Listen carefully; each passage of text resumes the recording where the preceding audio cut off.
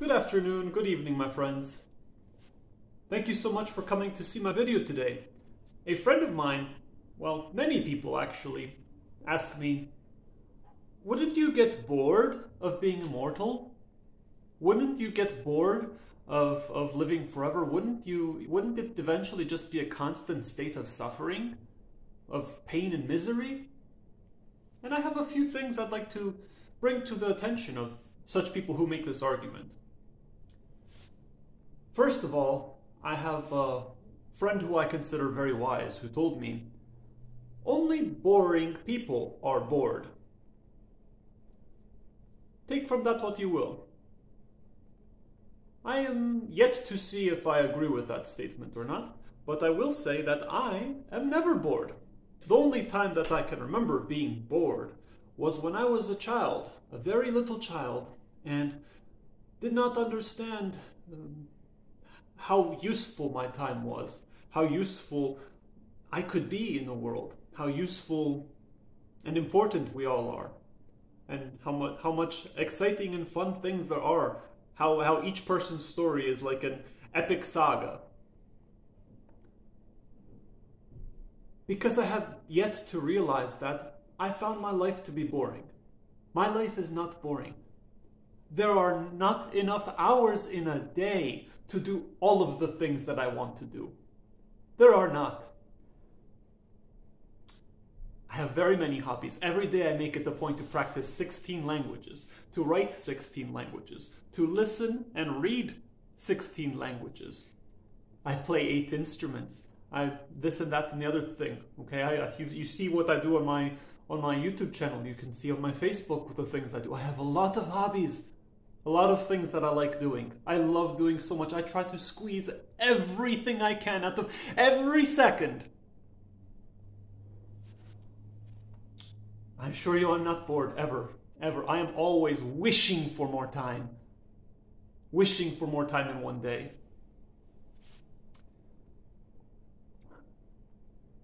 So, I am unfamiliar with this experience of being bored.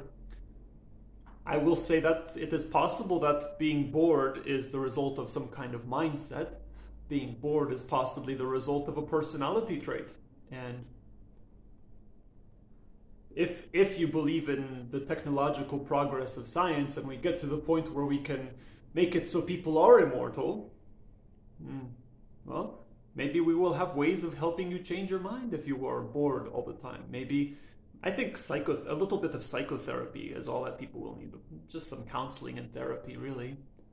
And, you know, maybe people don't need to be as high-strung as I am. Maybe they can have a more relaxed approach to life than I do. My life is stressful because I do it to myself.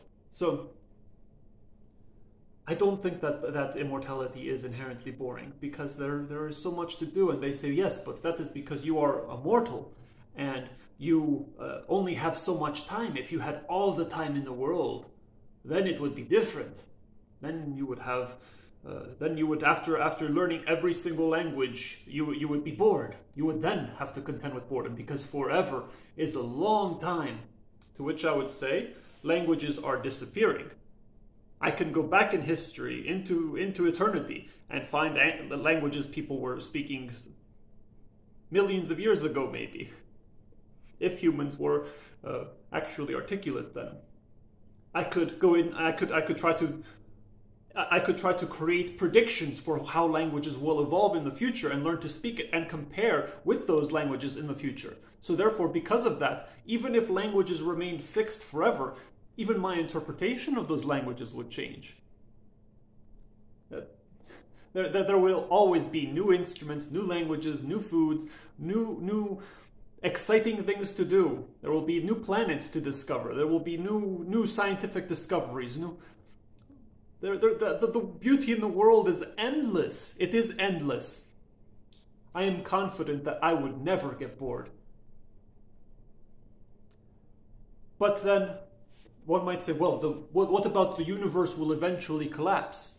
Well, if the universe collapsed, then I would not be mortal anymore. I would be immortal until the universe collapsed. Which brings me to the next point.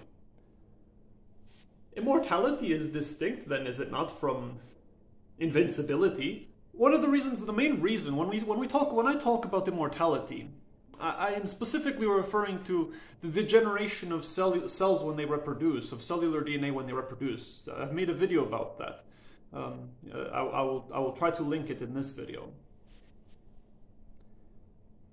Specifically, the ends of the telomeres reduce every time that a cell divides, and that is essentially what causes there to be more dying and decaying cells in the body than there are cells that are being rejuvenated, that are, well, instead of fresh, healthy cells. So that is what I'm specifically referring to in terms of immortality. It is that this process is somehow just no longer a phenomenon. If we can find some way to replenish the telomeres, we would potentially live forever. But of course, if you are if one is in a terrible accident, if one has illnesses, it would be still lethal. People would still die. Immortality is not invincibility.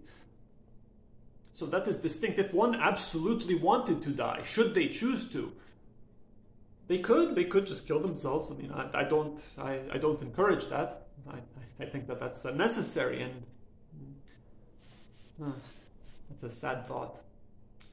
But if that is the case, if one really did feel that that their life was so terrible, you know, like that they absolutely wanted death. If death is something good because it prevents us from suffering eternal boredom, as the argument would suggest, then you're not invincible. You know, even if you were immortal, you wouldn't be invincible. And that brings us to the next point. If immortality, as in if the telomeres that no longer shortened because of cellular replication, if that was resolved, if we found some way to replicate telomerase in the cells, would that really extend people's lives that much longer? That's an interesting question. People would still die from heart attacks. There are people who die from heart attacks from eating unhealthy food at young ages. Okay, we have had children who have had. I have witnessed children who have had heart palpitations from consuming caffeine products. Discovering immortality in our current society probably would not yield dramatic results in terms of longevity. In of itself, there are many things that many steps that we need as a society to the point where it would have noticeable effects on longevity. Maybe. I'm not 100% on that. So if we had immortality, we would still have people, even if we found some way to replicate telomerase in cells, we would still have people dying of heart attacks, of car crashes, and of all the other illnesses in our society. There would be no shortage of death in society, even if we had the capability to be immortal. The only thing that would happen would be that maybe people would look younger longer, and they would be healthier longer, because they're in my Psychology Through the Lifespan textbook, which is my textbook in a class that I had called Lifespan Psychology at LCC. We talked about how maybe lifestyle choices account for 10 to 20 years of life, whether it's more or less. Like if you smoke, if you drink, if you do bad things, maybe you live 20 years less. It is saying that up to 20 years, if I remember correctly, is the result of lifestyle choices, but the rest is genetic.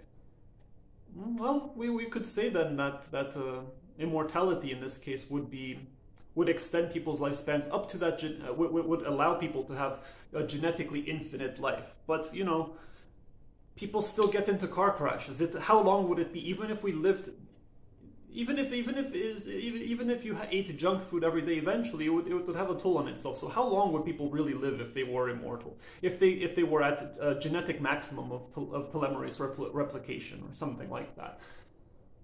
How long would they live? If they eat pizza every day, they're not going to live 200 years, 300 years, 500 years. It's just not going to happen. If they're not exercising, they're going to get blood clots. I don't see it.